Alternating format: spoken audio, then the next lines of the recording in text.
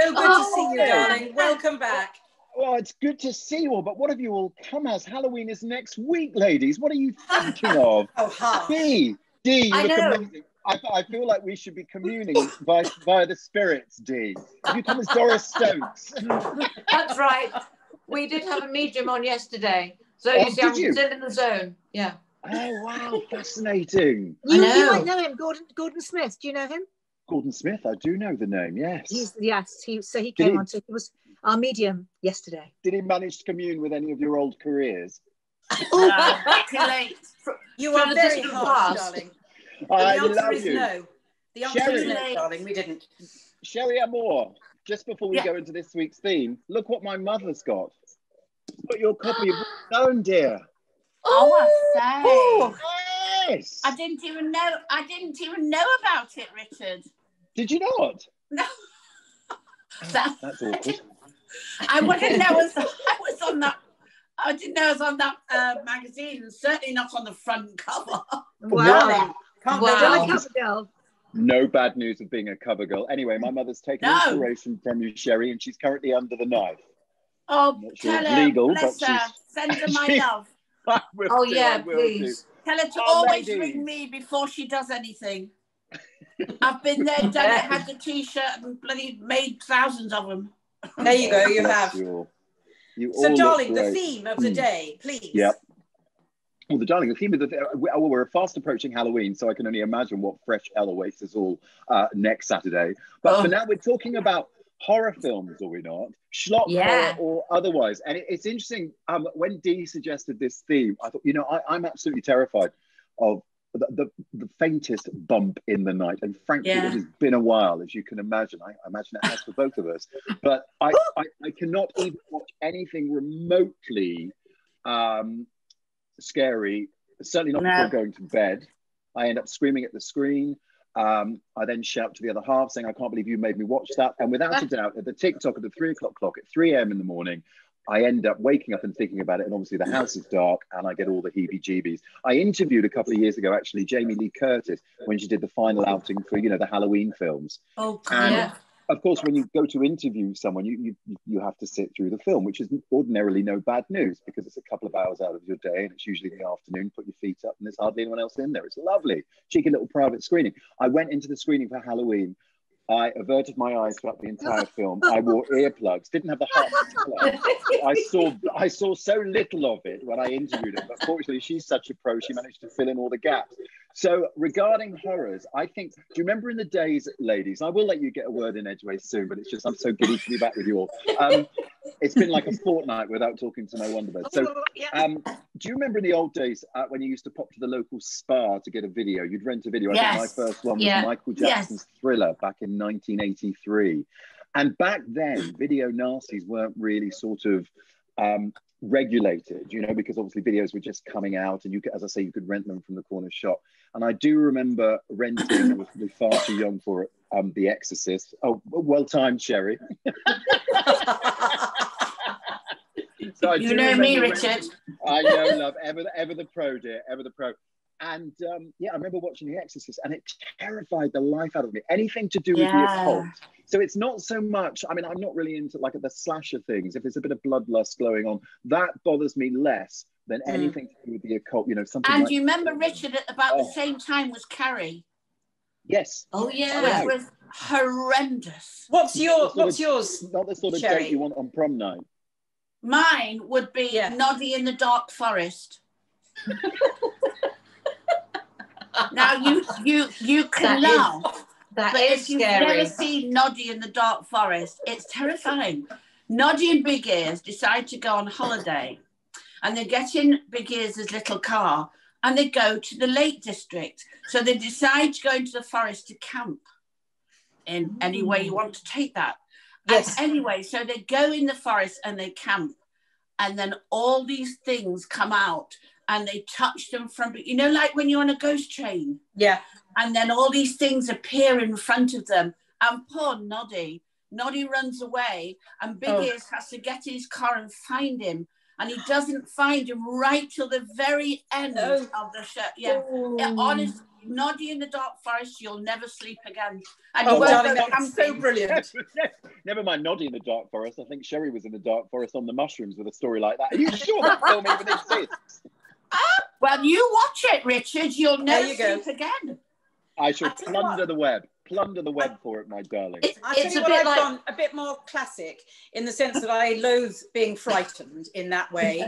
And so my kind of horror films are the amazing Hitchcock films like Psycho, like Rear Window, all those thriller horrors. Birds. But because there's amazing acting, brilliant film technique. It's not, CGI, or it's just brilliant, terrifying, crafted characters. And I rather love, I hate horror films. I hate being scared. I hate it all. But those Hitchcock films, I think, are just amazing.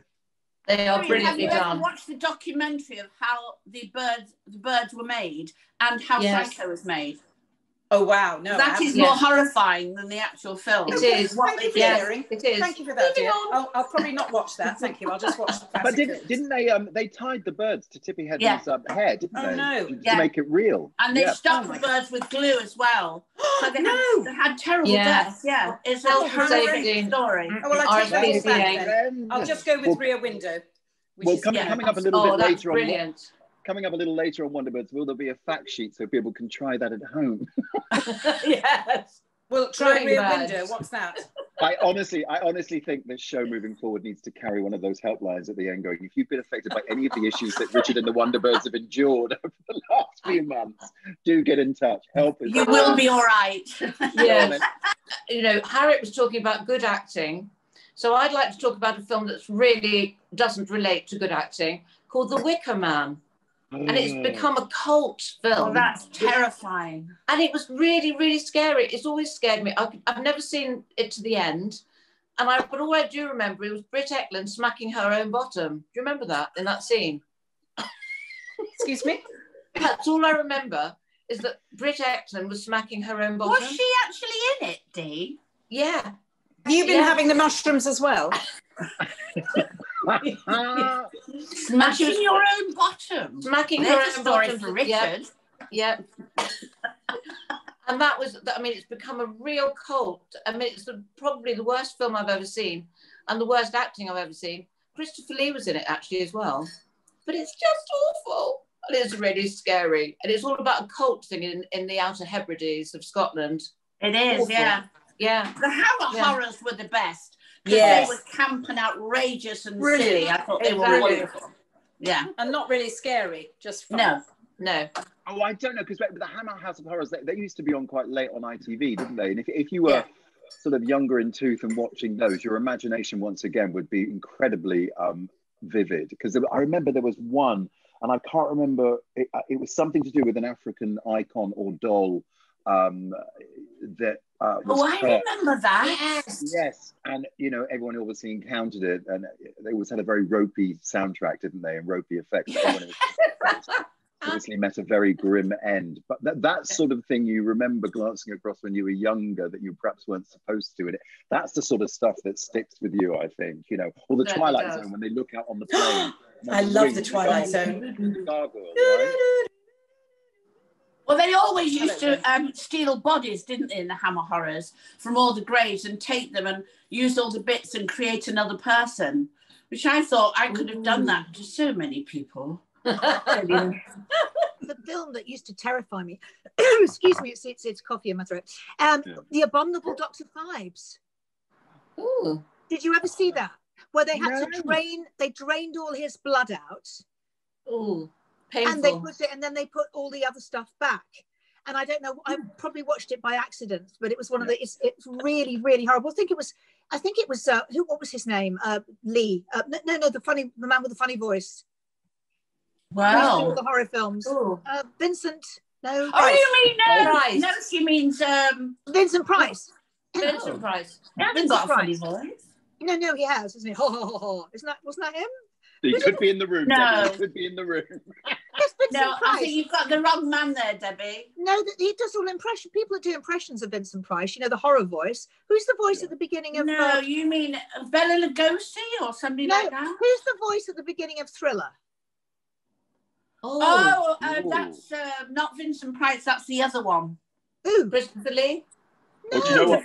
I tell you what, Debbie Arnold, I've not missed your teasers. You always throw in a curveball, and I'm literally racking my brains. And as the entertainment editor of Good Morning Britain, I should really know what that It's voice is. Vincent Price. Paul. It is Vincent Price. Vincent Price. Oh, I thought that was Christopher Lee. No. Anyway, yeah, so that's your horror story. Yes, that's mine. That's the end of that then. So next week we're going to dress up, aren't we? Halloween. Yes.